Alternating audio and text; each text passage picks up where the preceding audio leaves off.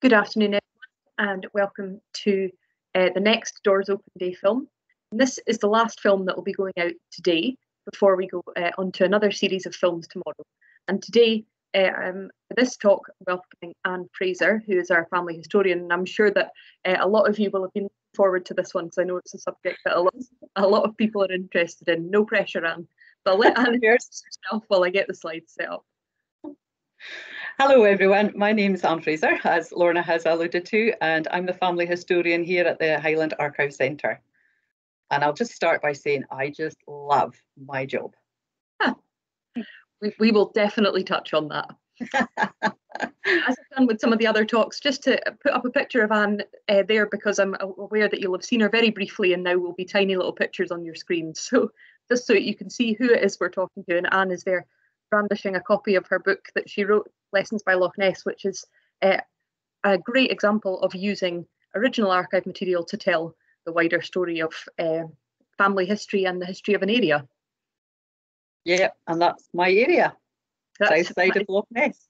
Absolutely, the place that you're passionate about. It's interesting, when I've spoken with various members of staff to do this, one thing that really comes across is their passion for particular subjects or particular places. Yeah, and I know you're one of those people as well. Yeah, absolutely. So I wrote that book actually, 2014 it was. So that's a few years ago now. Yeah, absolutely. And now, one thing before we go any further, we've got your name and title listed as family historian, and I know that's something you probably want to touch on, the difference as you see it between a family historian and a genealogist. Well, yeah, genealogy really is sort of just the bones of a family tree, where you're finding out names and dates and hopefully places as well, that dates of birth and dates of death and marriages all happened. But I'm more interested in the family history as well, and trying to encourage others to dig deeper and to add flesh to the bones and find out, what was happening in history at the time of their ancestors, their lives, like in the 1840s. They could have been through the potato famine and different things that were happening, and just generally looking up archive records. And obviously for the Highlands, we have these within the Highland Archive Centre, so it's rather than just looking at online resources. Mm-hmm. Yeah, well, as we've said previously, you would never describe your own parents as a list of dates. No, absolutely not. You would talk about their job or their passions, or they were real people living real lives. Yeah, absolutely. So you mentioned there that you're based in the Highland Archive Centre in Inverness, but you've got a wider Highland remit than that, haven't you? So you can cover a much wider geographical base than that. Well, wider as in the whole of Scotland and England, and perhaps other places as well. So yes, not just Highland. I will research for other areas too. But the beauty is that within the Highlands, at least I can access the original resources here that are not available online. For instance, here we've got school records, we've got Kirk session records, we've got presbytery records, and there's so many more records that are not available online as yet. So yes, that add to the story. Absolutely. And you're usually to be found in and around this room. Yeah, absolutely. Room. Yeah. So maybe not so much during COVID-19, but we have got quite a lot of visitors normally, and I like to help them to find that they can actually walk in their ancestors' footsteps, and I love helping them as well and discovering information for them. Many of them as well will then commission me to do some family history research, and also draw up a family tree. And I think that's one of my favourite parts of the job, is actually compiling the family trees. There's something nice about being able to see it visually all laid out, isn't there? And you get to see the generations going back and going sideways. And that's something. And even finding out their occupations, I think that's great as well, just to see what did they actually do and where did they live. Yes. Yeah, occupations are something everybody's always fascinated by, aren't they? All the ones that you don't get anymore, or sometimes when you get it and you have to go and look up what it means. What is that? That's right. So this is a phrase you've already used, walking in your ancestors' footsteps. So how did you get into this job, and why are you passionate about it?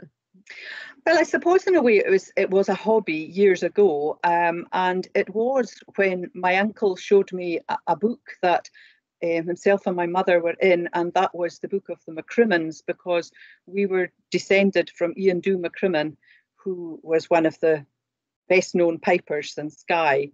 And the stone there that I found in Dunvegan churchyard, which is actually where Ian Dhu is buried as well, but this stone is for one of my other ancestors, which I thought was an amazing stone to find. Elaborate, yeah. Well, very elaborate for somebody who was probably free church. Yes. And it has Celtic drawings on it and things like that. I was quite amazed to find that one. And the other picture, that's a picture of my great-grandmother with her oldest son, Donald.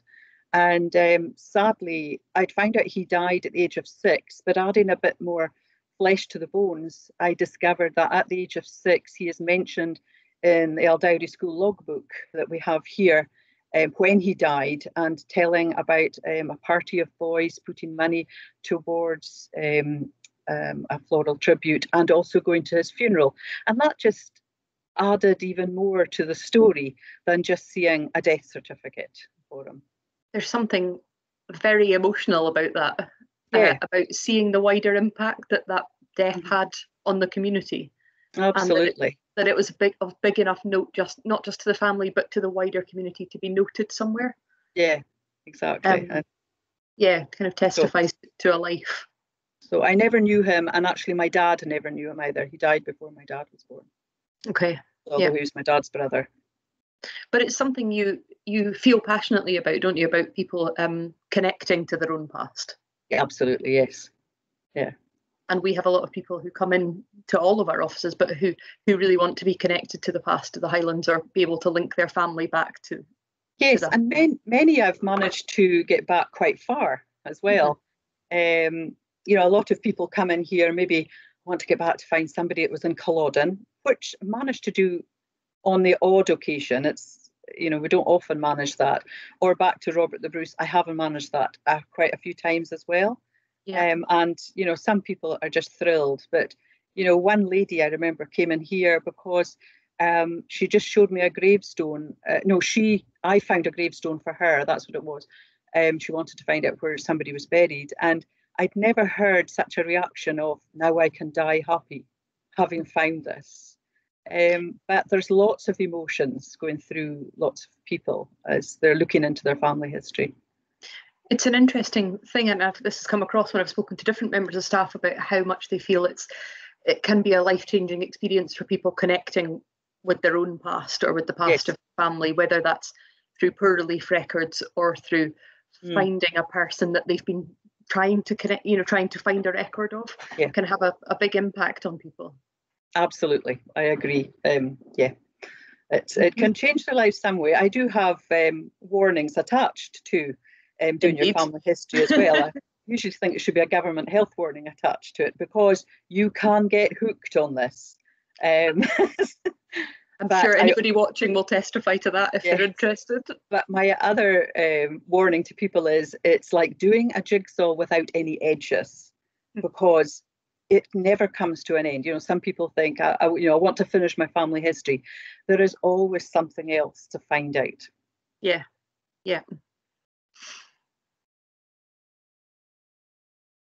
So one of the questions that I know we get asked a lot, and whenever I have been working in the family history room, one of the things people say often is, how do I start this? Okay. What's the easiest answer? Well, the easiest answer is you always start with yourself. Who am I?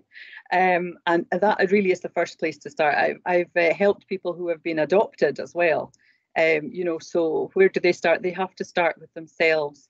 And speaking to family relatives, really, especially older ones, just to see what information they've got. And then you really have to start with statutory records. Births, deaths and marriages is the place to begin. And getting places and dates, and always note down absolutely everything you find, because you might think the information is not relevant, but it will be one day. And where you found it. Yes, exactly, yes. There's nothing more annoying than going back trying to find it and you can't remember where you found it. Yeah, there was one lady who always says, "Talk about it. Don't mind you talking about me," although I'll never give her name away. Who came in, she just wanted to find out who she was, but all she had was she was adopted, and she believed she had a sister, and from there we built a picture. She was in her 70s at this point, and we found that sadly her sister had died at the age of 5, but that led me to other records. Discovered her own mother had remarried, and she actually had a brother that she found, a half brother. And then amazingly, we found her mother's sister, not too far from here.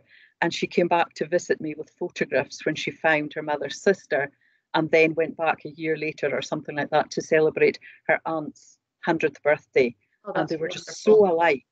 And her aunt had said when she walked in, "We always knew one day that you would find us."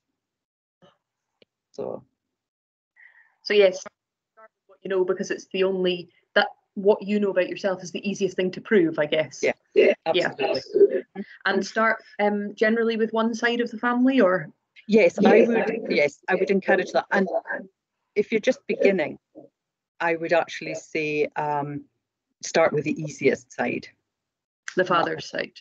No, the easiest side. Oh, for your, I see, yes. Which one, perhaps, if it was the Highlands, for instance, the one that is Highland, maybe the not such a common name as perhaps Fraser or MacDonald, if there is, a name that will be easier to discover. Okay. Or I would even suggest come to my family history class for beginners. Yeah, we will touch on your family history class for beginners in a second. Okay, another one we get asked a lot about. So are there useful resources or websites that you would point people to start out with? I would start with Scotland's People. If we're talking about Scottish records, I would start with Scotland's People. And the beauty of the Highland Archive Centre here is that we have the Scotland's People network here. And I would advocate coming here for a day once it opens, because it's easier to find them here. You can work on Scotland's People online, but there are cut-off dates for births. There's 100 years, marriages 75, and deaths 50. So you can't see anything more recent than that. And that's a government-run website, isn't it? So Absolutely. it's managed and run by the government. So there's no kind of potential for confusion with records being added in there. Yeah, exactly. Yes, that's the thing, which is the difference if we think about ancestry, because people can put trees in there that we don't know if it's right. You then have to research that as well. It's very useful to find some people and find my gives past. pointers. Yeah, absolutely, yes, and I certainly use them both every day as well. Yeah. Okay, this is a common one. So people often will say to us, no, that can't be my McDonald's. My McDonald's are spelt with an A or without an A. No, that's fine. We use them all, and you'll find in the one record, perhaps for a birth entry, and the person's name is spelled MC and their parents are MAC. So it's a preference. It was usually the preference of whoever was recording the information, because perhaps the people themselves who are giving the information can't spell. So it's the preference in the old parish records of Session Clark. So, there's lots. Completely interchangeable. Absolutely. Yeah. And some people thought MC was Irish and MAC Scottish. No. Okay, yeah. And I think you were saying to me once that with Fraser, even Fraser, you'd found so many different spellings with Z's and I's and SH. And yeah, I know. And that's the good thing with Scotland's People, that you can do fuzzy matching or put in asterisks to cover different ways of spelling. So, for instance, MacDonald, I would do M asterisk DON asterisk L asterisk. And that is because MacDonald could be Macdonell as well. Or Mac DOND, it's. Yes, and it's the same with first names, isn't it? If you have like Robert as an abbreviation, or John, or. Yeah, absolutely. John, I would do J asterisk O asterisk, because further back in time, John can be JNO. Yeah. So these are all the tricks that Anne knows. It's not all the tricks. I'm still learning, even after nearly 30 years. I'm still learning. Takes time and practice, and you are practicing regularly. So you've touched on this a bit already, but why, with all these amazing resources that are available online, why are original archives still important for family historians? I think they're vitally important because nobody else has accessed them. Perhaps they're just not out there, and they need to be looked at. Don't leave any stone unturned, and because they're original and handwritten, some of them might be very difficult to read. But there are so many other records rather than births, deaths, marriages to look at, just even to just find out about the people and what they lived through, etc. And I know certainly in the archive search room where I have worked, you have that moment where somebody finds a connection to, say, they had an ancestor who was in the town council or something, and they might just get to find something in their writing. Or with a signature in it, and that means a lot to people as well. It's not maybe giving them any information, but it's giving them a connection to the person. That's right, absolutely. Yeah, you can find out much more about them. Yeah, and the context, as you say, of what's happening round about the time and in the town and things like that. Exactly. Yeah, very much so. The last one I thought to put on here that might be of interest to people is sometimes people say, "Oh, but my mum did our family tree, years ago." Like for instance, for me, my granddad started my family tree. Yeah. But when I looked at his notes, there's things like, write to the office in the Borders and ask them if this is the same person, because he was getting someone down there to trawl through birth records for him. There's always something new to discover. I could tell you so many stories about that. But can I just say, a most recent one, even in my own family, and I'm sure the lady won't mind me saying this, was just about 2 weeks ago, when I had somebody who emailed me looking for a certain person's death, who died in the parish of Gairloch. And I sent that she wanted to know what he died of, so I sent that information to her. But I am doing more work for her because I discovered that actually she's a cousin, and her great grandfather was a half brother of my grandfather, who my great grandfather, who I never met. Okay. Obviously, and I hadn't gone down that line because I didn't know he'd gone to England and then came back up here and died here. So if you're still discovering new information, other people will. Yes, because I knew I had his death, I knew that, but I didn't know he'd gone down to England and got married and come back up here. And over the years, there's been such a transformation in the amount of information available, hasn't there, in terms of what you can find online and what you can who you can contact. Yes, it's so much more. It's in a way it's so much easier. It's given us more to look at, but and in lots of other ways, you've really got to research it because you can go down a wrong line. So you have to be very careful and double check lots of resources. Yes, cross-reference everything at all times. Everything, yes. I should say that to everything, shouldn't I? I know. Do you know, when I've been doing these Learn with Lorna talks, I've said that so many times. So just double check it. Just double check the information. Totally. Oh, you wanted to talk about a couple of the stories that had come to you in unusual ways. Okay. So yes, because normally people are coming to us with their name or their parents' or grandparents' names, and it's names that we start with. But I love how sometimes we're actually looking at objects. And in this case, this is when I worked with Inverness Royal Academy and Inverness Museum, and we were looking at items from World War I. And in this case, this is a death penny. And all it said was the name of the person, which was John Cameron. And there was another one to Alexander Cameron, who, that's all we had, apart from the fact it was a lady's name, Isabel Cameron, who'd handed them into the museum years before. And these are pennies that are issued to the families of people who have been killed. They're given to the relatives of somebody who died during the First World War. But who were they? So I'm glad to say we did actually manage to find out who they belonged to, where they lived, and a very, very sad story surrounds that one. It's particularly nice when it's been somebody who has obviously fought and died for their country, to try and regain some of that story so that memory isn't lost of what they gave. Yeah. So this was the story of the Bible. We don't have time for the whole story of the Bible. Okay.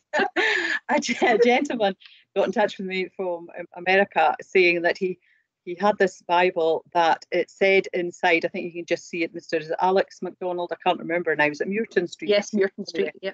Inverness, and I think the year was in the 1860s sometime, and he said, could you find out descendants of this person, and so I can give them this Bible. And I thought, Alexander MacDonald in Inverness, great. But anyway, we found out who he was, and we found out his family. We found, in fact, that his son even had archives here too. So that was really interesting, and managed to find somebody in Glasgow who was descended from him, and he was given the Bible. He actually came up to us on one of our Doors Open days. One of our normal Doors Open days. Normal Doors Open days, yes. Last year, he said there was even a 4-leaf clover inside the Bible as well, and he took it up with him, and that was a good story, you know. And that was an example actually of talking about the finding somebody's name in other records, because yes. If I'm right in remembering this, it was his son who was Kenneth MacDonald, who was that's right. the town clerk. Well yeah. done. And so the family had come in and seen his writing in the town council minutes. And yes, that's just something additional to know that existed. And probably without the Bible being chasing them down, they wouldn't have had cause to know that. Yeah, exactly. And that's lovely. Yeah. Here's our fabulous colleague, Debbie. So this is a gentleman who came to me with a sword. He discovered it was a real sword, not a replica, and because it had the Wilkinson sword number and it, discovered that it belonged to a Mr. R.S. Fraser. Now, there's a lot of Frasers about, but thankfully there's not many R.S. Frasers. So we actually discovered who he was, Richard, and we also found out he died in Inverness, quite a young age actually, and his family had Bancrew House Hotel, which was Bancrew House at the time. Yes. So just some of the various ways people will come to you and say, I've got this thing and I want to know more about who owned it. And again, that adds exactly to what you were saying, that people are more than just a list of dates. You know, yes. These people had a sword or a Bible or... Yes, exactly. Yeah. So I had asked you to pick a story that was one of your favourite ones to talk this about. Is definitely one of my favourite. I mean, I've done so many talks on Ambrose, and it was, you know, there is a mystery surrounding it. So Dean Owens, singer-songwriter, had written this song about his grandmother Dora, but there's a verse in it somewhere back there. There's a lion tamer, Ambrose and his dancing bear. He's buried in the Highlands, but we're not sure where. And Judy, one of our managers, had been listening to this song and went to speak to Dean afterwards and said, you might not know where he's buried, but I know who to ask to find out where he's buried. And long story short, we obviously found that he was actually buried in Tomnaghurich. I was speaking to folks who work up at Kilbane, and they said it's the most visited gravestone in Tomnaghurich. And his family tree is vast, because there are still people coming into the Highland Archive Centre saying, we're descended from Ambrose Salvona. Oh, well, here's his family tree. It's not often that happens that we can say, here's your family tree. Yes, we've done it already. Yes, I know. But I've gone down lines of all his children, which were quite a few. And also there was records in the poorhouse because he was there, he died there. And a lot of people, you know, died there or were born there, not because they were poor, but because they got free medical help when they weren't well. So, you know, some people think, oh no, they were, you know, in the poorhouse, but it could be for other reasons that they were there. But he was on his own up here, his family weren't. And it's quite a sad story in a way. And we've discovered lots of things. There's more mysteries around it, but we have found lots. And continuing to find out more. I think every time I give the talk on Ambrose, I have found just a little bit more, and that's quite exciting too. It's interesting, when I spoke to Jennifer, one of our archivists, and I spoke to Richard and Carrie, our conservators, and one of the things they were all saying was how you can become very much entwined with a document or a story or an object, and you probably are the person who knows most about it. And I think that's probably the same with something like this. You're probably the person now who knows most about this man's life. And Probably. it's an amazing thing to think about, isn't it? That you become I so know. involved. I know, but I'm sharing it. I think I'm sharing just about everything. You are sharing it, but you know what I mean.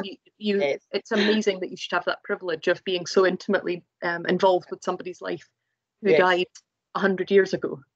Exactly, and actually 100 years after he died, we had a whole lot of members of the family up here. I gave the talk, and what we found out about him was he was Salvation Army, and I worked out from what I had read about him that the Salvation Army would have had a procession going from the castle to Tom graveyard with them, and we finished up with that exactly 100 years after he died, and the Salvation Army came, and we marched from here up to the gravestone, and that for his descendants apparently was a very emotional time. Yeah. Again, it's validating a life, isn't it? It's acknowledging that someone's life was important, and that we remember it and will treasure. We treasure the people who are in our records, I think. Yeah. So just finally, before I go, you've got classes coming up if people are interested in taking part. Yeah, we haven't got to finalise the date yet, because I'm hoping that this will be probably over Microsoft Teams. So watch this space. We'll be advertising it on Facebook so that you can join the classes from wherever you are in the world, because normally they were just done here. But it's nice to be able to open it up. I've already done one class to a specific group, and that went well. It's funny how in some respects COVID has given us some opportunities. For all the negative things it has brought, it's given us some chances to do some things we haven't done before. Yeah. So yes, I always say to people, we're not wanting things for Christmas or birthday anymore. Why not give somebody a family history research gift voucher? Because a lot of people are maybe not so interested in doing themselves, but would like it done for them. And while I'm talking about that, I can do these either one-to-one. Somebody could come in here, and I can carry out research for them. They to pay by the hour, or we can do it over Skype or Microsoft Teams, or I can carry out the research and post them the results. And but one it does make it does make an interesting and unusual present, doesn't it? You've had a lot of people looking for them. Yeah. Before I let you go, one final question, which I have not spoken with you about. Why do you think this is an important job? Why is it important for us to connect to our past, or to the people who came before us? I suppose in a way, and I mentioned before about walking in your ancestors' footsteps. A lot of people nowadays are moving around so much, and I think it's good for people to see where they've actually come from. And even just, it sort of makes more sense when you go on holiday to these places as well. It's like because my mother's family are from Skye, when I went to Skye on a holiday, and well, my husband was saying he was trolling around graveyards the whole time, but it's made it more personal actually going to these places as well. Having found out the information and then going to these places, I would suggest. And it's to some people, it's a feeling of coming home. Different reasons, really. And I would just advocate it. Why not? A fascinating hobby, and something that can be life-changing. Absolutely. You can't say more than that. I'm sure you can say the same for yourself when you looked into your family history. Oh yeah, absolutely. Or when I helped you. Yeah, but you can't take all the credit for that, Anne. No, I know my granddad started it. But no, you're right. And the finding out, and I am exactly the same. I have a particular address in London that a family stayed in for 100 years, and every time I go down to London, I go past that building because I feel a connection to knowing that they were there for such a long time. So I completely agree with you. So good. Thank you so much for joining me. It's been really lovely, and I'm sure that people will be responding and asking questions, and if people want to join in the classes or contact us about gift vouchers, please just send us a message and I will either reply or I will pass them to Anne. Thank you. Excellent. Okay.